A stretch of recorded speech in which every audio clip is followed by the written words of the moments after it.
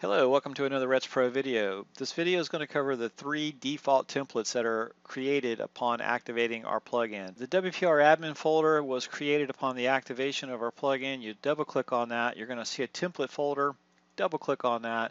You're going to see a template folder named something other than default, hopefully, if you followed the instructions of our other videos. Now inside this template, we actually have a handful of files that are just the default files. Those files are known as the advanced search. This is a custom HTML responsive search form that I use, and of course you can name it whatever you want, select it, and that's in the other video on how to build advanced search forms. But that is the template file that is currently set up for this particular website, and by default, if you are hiring us to set up a starter website, this will always be the default template file. The next file that we would be using would be the search results right here. Search results is usually the most common thing everybody jumps right on and they need to start editing with, is so that they can get the proper fields matched up, and we're going to cover that once we pop that one open. The third and final default template file is called the listingdetail.php file. Now that is the quick 1, 2, 3 overview of where these 3 default files are, and now I'm just going to talk about a couple of things before I jump out of here. The auto-suggest form, auto-suggest result that's on the home page, that's where those files are. The agent details, agent roster, if you're building a broker website and you need to edit the agent details, agent roster. Same thing for the office. We also have the office roster, office details. Those templates are here as well. Totally customizable, anything that you want to do. Now, the only other place in here that you will have templates that you need to be aware of are right here in this folder right here called SC_templates. SC stands for shortcode. So shortcode templates are located right in here. All of the templates in the shortcode builder, when you're in the Wysiwyg Editor embedding featured listings on your page, these are the files that are ultimately displayed in the drop list of template options. If you add 100 more template files in here, all of them are automatically displayed in that drop list in the shortcode builder. So I just want to touch on that real quick. All right, so those are the template files that you need to be aware of right here in the shortcode and down below here. Aside from that, if you do a map, if you're using the map module or any of the other modules, there will be modules in here. Map search, I'm just going to go ahead and pop over here. And this is where I'm working with doing some custom HTML on some of this map stuff. But this is where the map templates are. And there's, depending on the other modules that you do add, that's where some of their templates would be, is in the module folder here. All right, so that's just a real quick on that, where they are. And again, as you can see here, this is the path. Your root directory is going to be WPR admin, template, and then your template name. Okay, so enough of that. Let me jump over here. This is the first of the 3 default templates. This is the search engine _adv.php file rendering this particular layout. This is responsive, that's why I use it. It's got all the features I wanted for this particular build out. And the next template, search results. This is where your search results template would be displayed, the way it would look.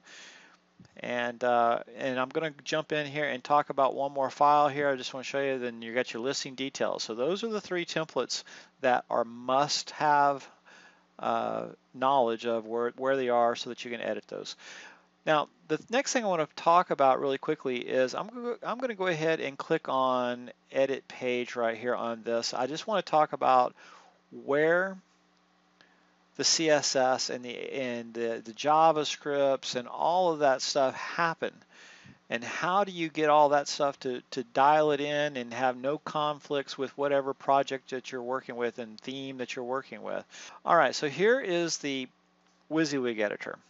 You know, the regular old Wysiwyg Editor of WordPress, and down below here is where the WPR custom head and footer code options are. This is really cool, really handy, just because if you have any conflicts, you can go in here and edit them. You know, if like for example on the other project, we were using a common jQuery file, and I just needed to delete it from mine. So just get the reference of it out of mine, so it was really easy to fix. This particular website has all this information here. I just want to show you, how do you get this information in here? Well, what you do is you come up here and you look for the tag that's in this, listing details. You come down here and you would select the corresponding tag right here, listing details. Now you'll see that when I switch to something else, such as search page, etc., this will continually change. Registers only got the CSS. So depending on what tag that you're selecting, all of this information is populated. Where does this information come from? Is it possible for you to edit? Yes, and let me show you where that is. Back into your template file folder, you're going to actually come down to the very, very bottom, and it's called WPR Meta. I'm going to go ahead and open that one real quickly. All right, as you can see here, we have, and this is actually using PHP, just partial. And what we have is a list with, we're just basically dynamically formulating a path so that when you drop select, it already knows what the template directory name that you have selected is, Enfold or whatever custom name that you've selected. And then it automatically fills in the rest of the information. Yes, you can modify this to whatever custom project and then save it, and you're good to go. All right, so that is going to cover the where the files are. And the next thing I want to go ahead, I've got some of these files open. I might as well go ahead and talk about this while I have it opened up here, and that is the template tags. Okay, so the best example of template tags and the best example of conditionals is going to be in the search results.php file. And what I want to show you here, let me just go ahead and get this to fit inside our window a little better here. What I want to show you here is the listing fields. So basically, if you have any fields that are not showing up, you need to match the template field name. So if you called yours total square feet, total SQFT instead of SQFT heated like I have here, then it's not going to work until you change that field. Same thing for bass total, same thing for beds total, same thing for just about everything that you see in here. Conditionals. What are conditionals? This is a great example. If I can just get one here.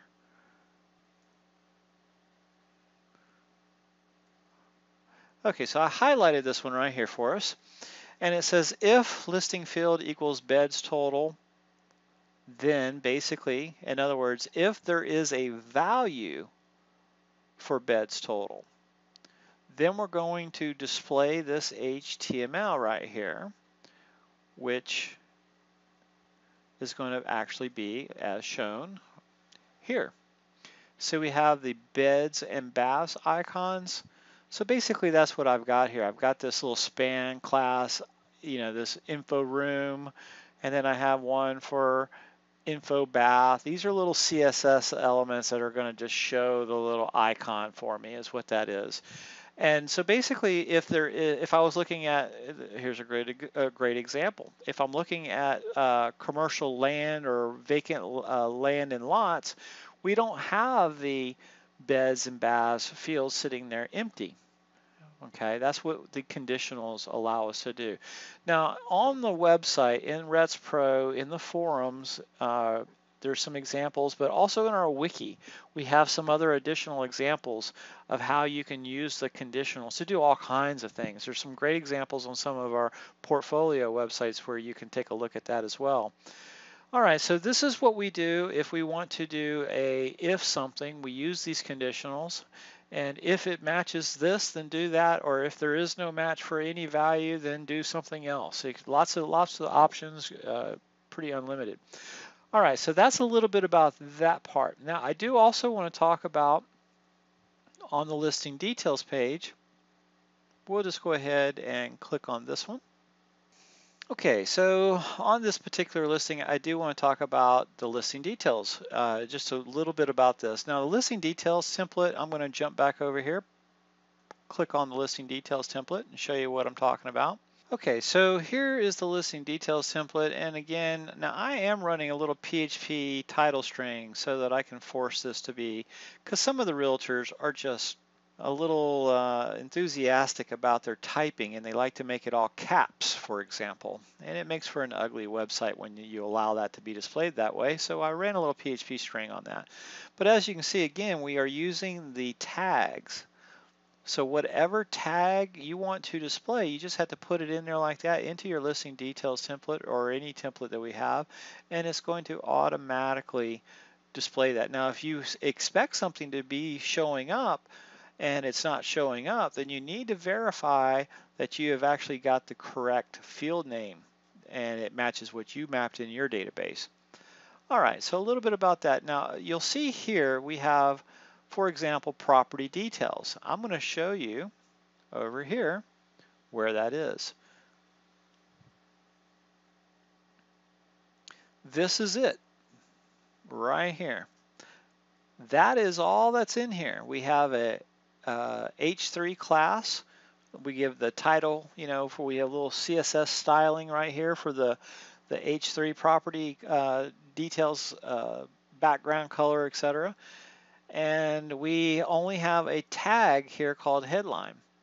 And check our video called Listing Field Zone Editor, Listing Zone Editor, okay? And that's going to be an explanation of how that tag actually works and how you actually get your data to be displayed within that tag. Really cool. So it's about a 7-minute video, so it won't take you long to watch that one. But I do want to explain something else for design.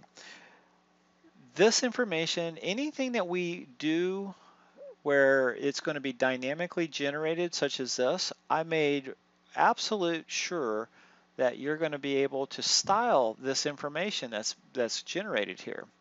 And this is how it's done. You're actually going to see that the UL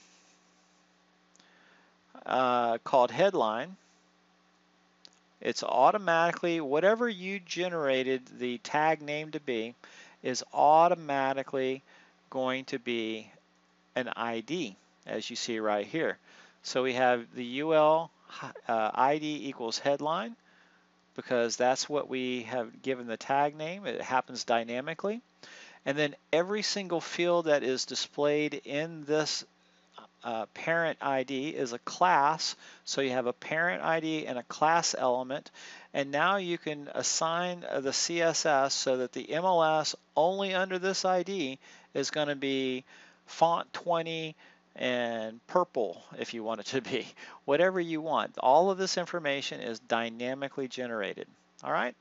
Okay, well that's going to pretty much wrap it up for this video. I think you should be able to get it from here.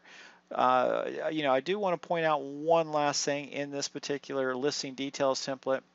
A little cool thing I did was I created the ability in the listing details template, let me just maximize this, to be able to put a widget area. How did I do that? Well, I went into the widget. This particular theme allows you to create unlimited sidebar widgets. And so I did that, and I just want to show you what I did to my template. I made my template layout in the Enfold theme that I'm using here. As you can see here, I am actually using the Enfold HTML, the Enfold theme. This is this actual WordPress theme that I'm using. It's called Enfold. So I took the Enfold HTML, ripped it out of the theme, dropped it into my own template, and created so that my architecture here will actually follow the architecture of the master theme that I have stuck this code in. That's very important. And there's about a 15-20 minute video that you can watch that goes into a lot of detail on how do you take an existing HTML element from another website and bring it into your website and put our template file tags into that to make it all work out. Anyway, this particular video, I just wanted to show you that last little thing, which is this sidebar right here. So basically I added this little PHP snippet, dynamic sidebar. Now what you can do is you could literally copy this into anything, and that's what this is from WordPress. All you have to do is match up what your widget name is that you decided to name it, and then if it exists, boom, it will be displayed. So you could put one in the top like I did right there. If I wanted to add another one down below, so I could have one somewhere and another widget somewhere else, that allows the people that are using the website, right here I'm going to show you, to create widget boxes and then maintain that information quickly from right here. As you can see, we're using a plugin called Profile Widget Ninja. Really handy. Gives the agents a really easy way to just put in anything they want, do whatever they want, and then this automatically can be displayed right on that page right here. So it's pretty handy. All right, well that's going to cover this video, and if you have any questions, we'll see you in the forums.